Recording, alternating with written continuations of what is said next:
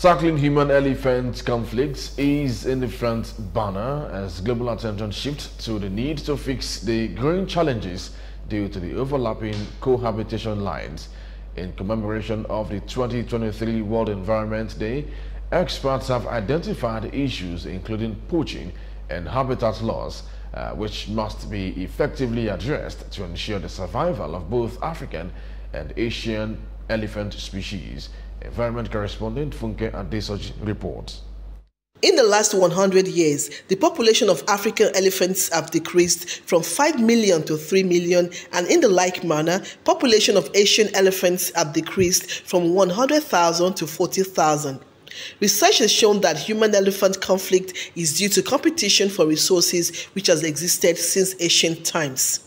However, humans take up more natural resources, leading to conflict as this results to loss of natural habitat for the elephants. The human-elephant conflict is abundant anywhere you have elephants because there must be that interface with humans.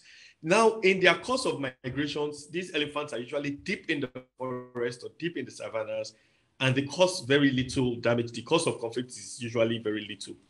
But every once in a while, in the course of migration, they wander into human communities, and this is where the crisis takes place. A clash of interest that the elephants want to eat, the farmer wants to harvest his crops. And oftentimes what you have is the farmers trying to stop the elephants from destroying their crops. So they set traps to kill the elephant. They even set some bombs from destroying their crops. And the elephant, he keeps trying to stop them from getting to food sources. So they usually are these clashes with the farmers killing the elephants.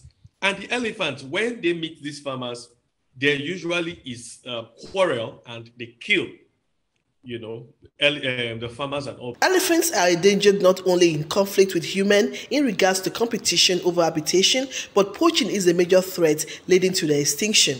Environmentalists have, however, developed successful and workable solutions by producing repellents to reduce human-elephant conflict. Now that poaching is being tamed, the government is standing up to fight poaching. You have NGOs developing sniffer dogs and all that. Poaching is now being tamed. Deforestation, we have been shouting and all that. Yes, effort is now being made to reduce deforestation. Forests are being replanted and all that. The spate of mining, agric, and all that is being controlled.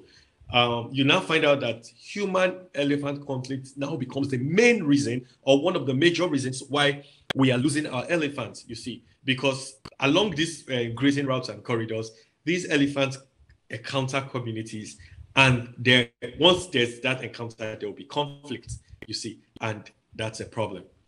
A hunter going into the bush surprises a herd of elephants, the elephants react.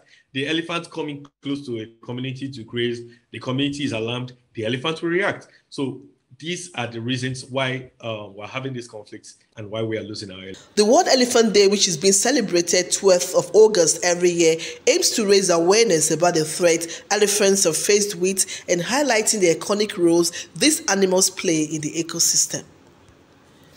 Funke Adesoji, Silverbird News 24, Lagos.